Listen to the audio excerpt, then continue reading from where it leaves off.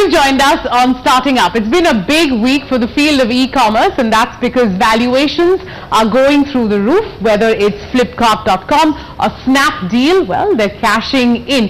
So we decided to pay a tribute to all this activity this week and replace Super Angels with a special.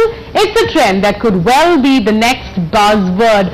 From group shopping to private sales, it's all happening here, and Davina Munro goes shopping for us and tells us what the fuss is all about. Yes, Tanya, I'm at the Diesel showroom surrounded by a collection that leaves me spoiled for choice. But what some of these shoppers here don't know is that they can get a few of these items at a much cheaper price online. It's premium, it's exclusive, and that's really what private sales is all about. No doubt that private sales has been given a boost by the interest that investors have shown in e-commerce, so maybe it's time for them to shine.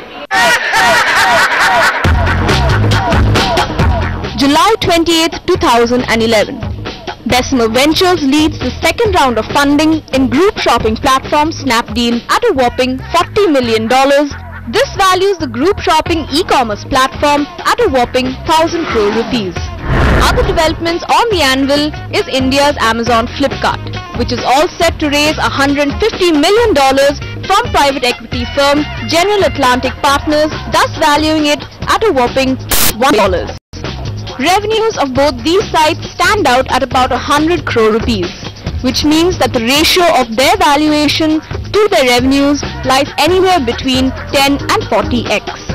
Is this the arrival then of the big Indian e-commerce bubble? I don't know what bubbles mean necessarily. A lot of people associate bubbles with overvaluation of companies. Valuations of companies are determined basis the potential in that business in the long run. There are a lot of companies that are getting funded. Some will execute better than the others, and the ones that will execute better will use the capital that they are raising currently to build strategic advantage in the market.